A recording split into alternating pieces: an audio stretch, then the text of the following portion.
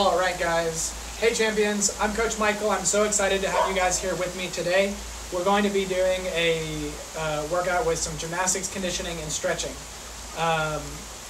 We've missed you all during this quarantine time that we've had, and I hope that you guys can join in and get some active movement into your day to keep you going through this time. It's really important to start any workout with an adequate warm-up. We want to make sure the muscles are moving, your body's warm, and doing a proper warm-up can help make sure that you don't get injured during or after the workout. So what I want you guys to do, and you can do these with me, we're going to start with 25 jumping jacks. Arms stay straight and by the ears. Let's try to get them all the way up to your ears. All right, so go ahead.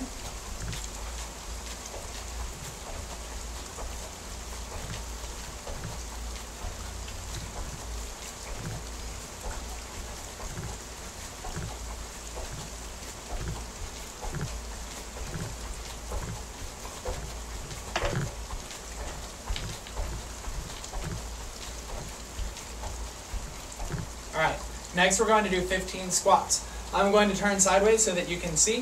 When we squat, we want our feet about hip width apart. We're going to sit our hips back, and as you sit down, your hands will come forwards, and we're going to do 15 of them.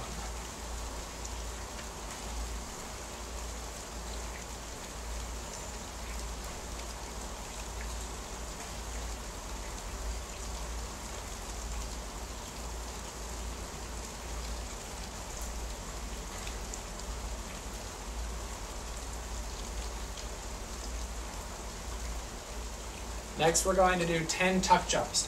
When you do a tuck jump, you'll jump, lift both knees up to your chest, and you can touch the tops of your knees.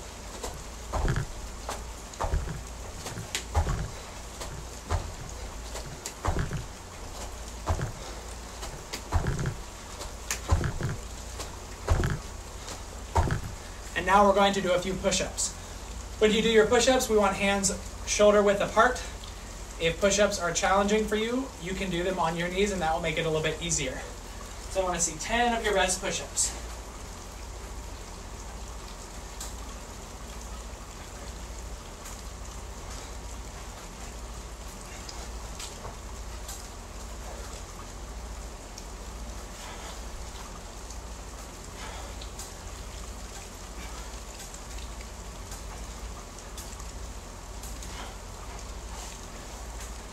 All right, so now that we've had a little bit of a warm-up in, we're going to talk about the workout that we're going to do today.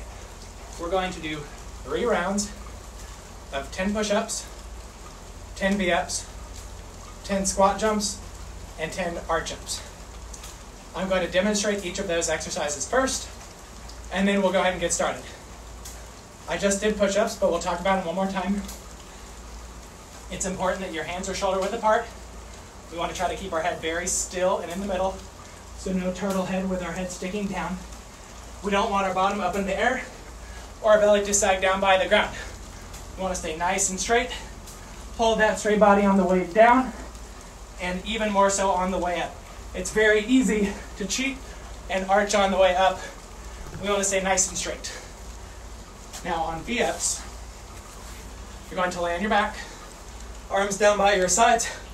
Push your back into the ground, lift up, and try to touch your toes. If this one is a little tricky, you can bend your knees into a tuck instead and do tuck-ups. When you do both of these, though, we're going to sit up onto our bum and try to meet your legs in the middle. When we do squat jumps, we're going to put our feet about hip width apart, big squat down. When you jump, arms reach up to the sky. And we're going to explode off the ground and jump as high as we can. The last one we're going to do today will be arch ups. When you do your arch ups, you'll lay down flat on the ground. Arms are by your ears. I'm too tall. Arms by your ears. Lift up. Our head stays between our arms. Our arms are straight and tight. Our legs are straight and together. On the way down, we want to make sure that we lower down slowly and we don't flop down to the ground like this. All right? So what we're going to do is 3 rounds of those 4 exercises, 10 each exercise. After one round, we'll rest for a minute before we start the next round. All right, let's get going. First one is going to be 10 push-ups. So let's get started.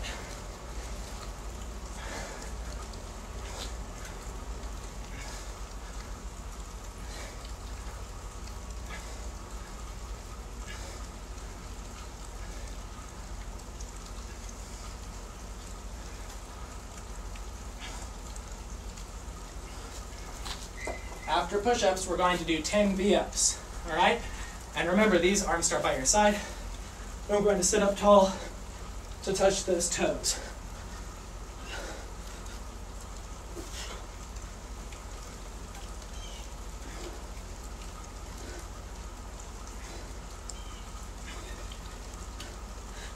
Now we're doing squat jumps. 10 squat jumps, big squat down, jump and reach for the sky.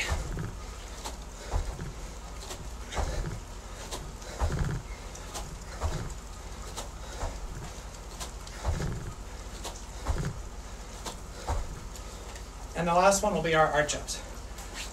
Remember, we lay down on our stomach, arms by your ears, reach up nice and slow, and lower down nice and controlled.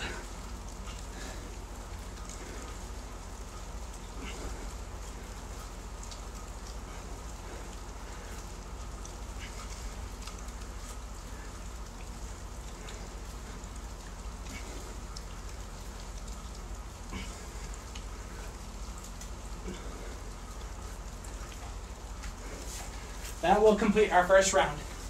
So now we have a minute rest. I would advise you to not lay down in between rounds. You can stand, you can sit, walk around. If you're out of breath like me right now, you can walk around with your hands on your head, and that'll make breathing a little bit easier.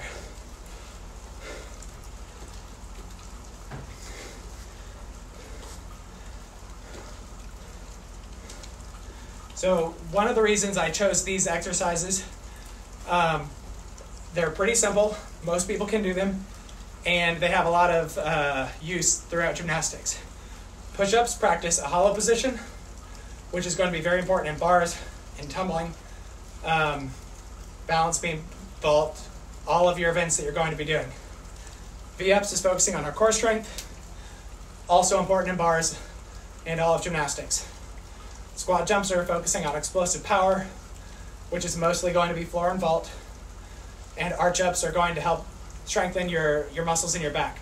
We focus a lot on the core, it's a lot harder to target those lower back muscles. So now, it's been about a minute, we're going to start the second round. So one more time, we'll do 10 push-ups, 10 V-ups, 10 squat jumps, and 10 arch ups.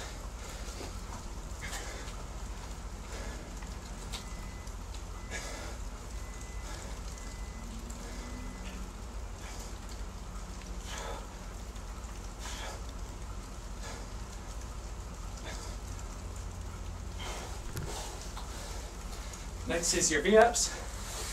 If you have a hard time with pointing your toes when you're in your gymnastics classes, now is a good time to practice that, because these exercises, you're not upside down, so it's a little bit easier to focus on small details.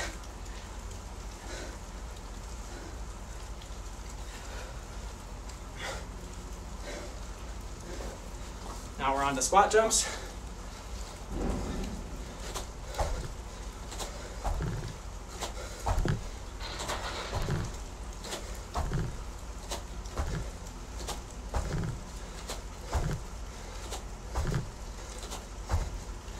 And the last one will be our arch ups. It's very easy to bend your knees when you lift your legs up in the back. Try to keep them all the way straight when you arch up.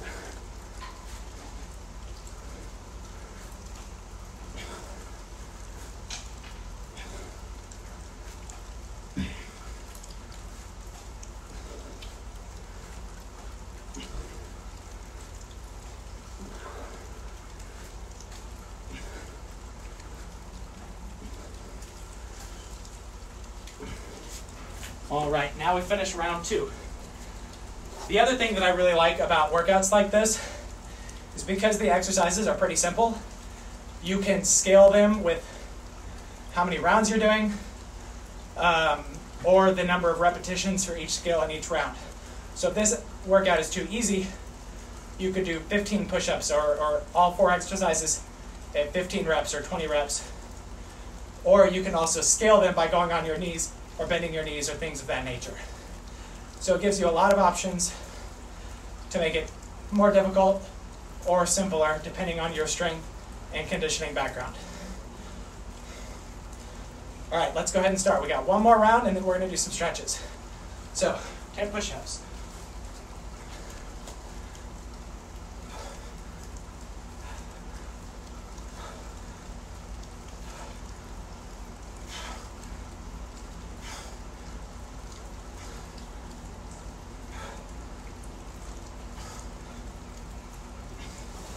Next, we're on to 10 V-ups.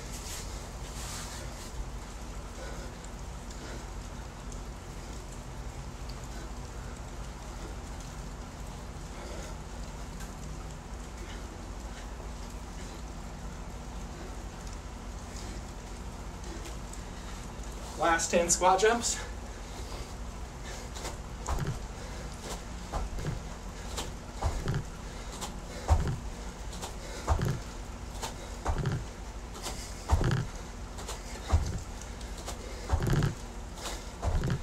And finally, our last 10 arch ups.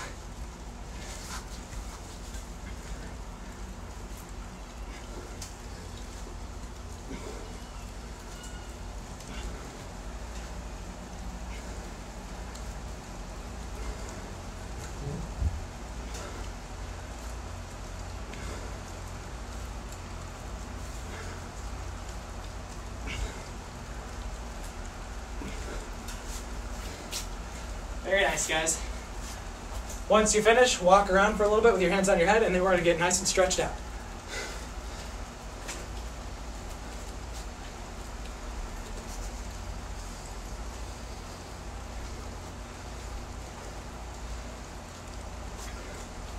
All right. Now for our stretches. We're going to go through some important ones for gymnastics. First one we're going to start with is our straddle. Let's go straddle as wide as straight. Try to squish the backs of your knees down into the ground and toes are pointed. We'll start with arms up tall by your ears and you're going to reach over to one side. For an exercise to be effective, we like to hold it, I'd say between 20 and 30 seconds, but I wouldn't go any longer than 30.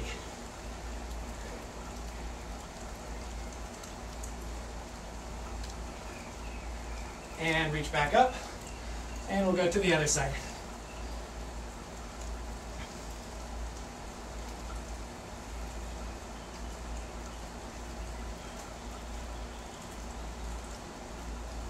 We like to do stretches, one, because the flexibility helps our gymnastics, but it also helps with muscle recovery after a workout. Hands up tall and reach to the middle. So my preferred workout style is warm-up, gymnastics, strength and conditioning, followed by a workout at the end, because now your muscles are warmed up and primed for stretching, and they have been worked out. And so to prevent them from tightening up and getting shorter, we want to stretch them out at the end.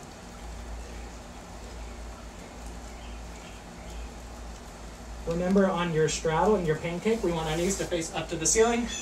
We don't like it when our knees roll forward. So one more time, reach out to the middle and keep those knees up nice and tall.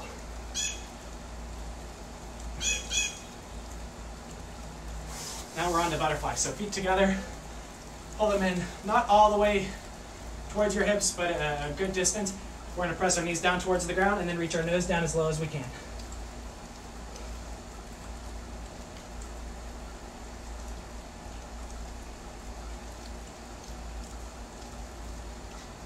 Very good. Next, we're on to our pike.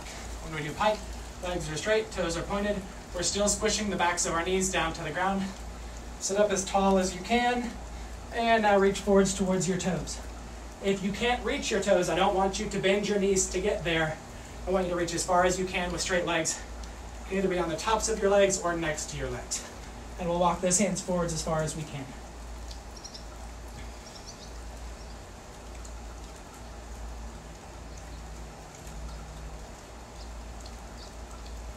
After stretching my pike with pointed toes, I like to do a flex toe stretch as well. So we'll flex our feet, reach up tall, and you're going to fold in half again. You'll notice that this one stretches a little bit more, so you probably won't reach quite as far on this stretch.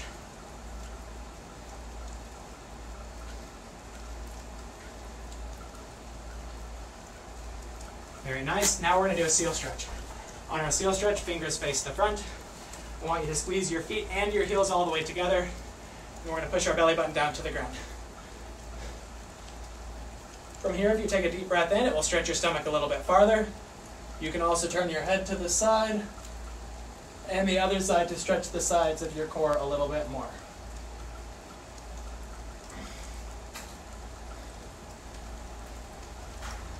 All right. Our last one for today is going to be our splits. Start with one leg in front. I like hands on your front knee, and we're going to press our hips forwards. If you notice that your knee is going past your front foot, you need to scoot your front foot forwards a little bit more.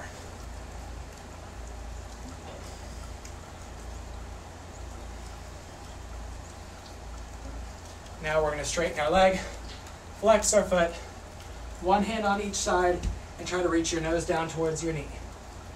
Make sure you don't lean sideways one way or the other. We want to stay balanced right in the middle.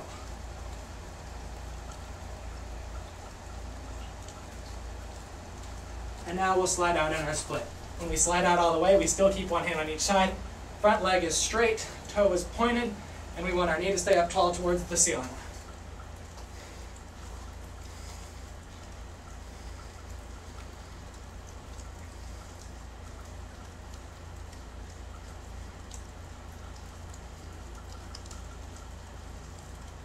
And now we'll switch legs. So now we'll do our other leg in front. Remember, hands go on your knee, hips push forwards, and if you need to scoot that front foot out a little bit farther, go ahead and do that now.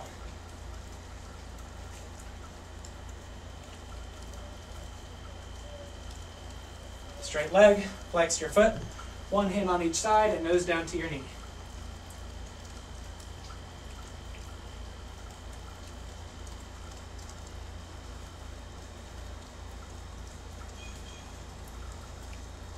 And now point that foot and slide on out. Remember, our front knee stays up to the ceiling and our front leg should be all the way straight. In the back, I like for my pinky toe to be touching the floor, because that means that my back knee is under towards the ground and hasn't rolled sideways.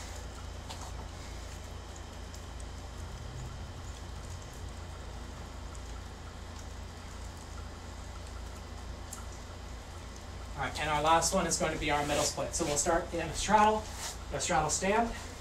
We're going to slide our feet out to the side as far as we can. I like to go on my elbows when I do my middle split, and I try to keep my knees and hips in line with my feet. Or I guess my feet and my knees aligned with my hips.